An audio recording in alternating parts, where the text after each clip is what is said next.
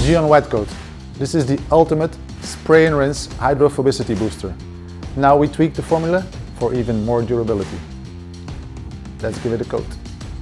When you're using this product, it's really important that your car has been washed and has been rinsed. This product is not for use on dry panels.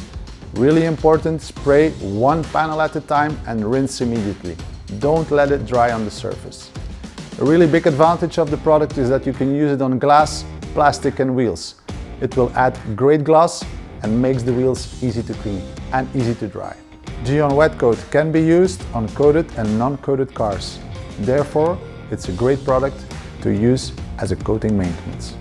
One tip I can give you to avoid problems is start by spreading it on the roof. Make sure you rinse your roof really well and rinse the whole car after the roof once again. Then start with all the other panels. Good luck.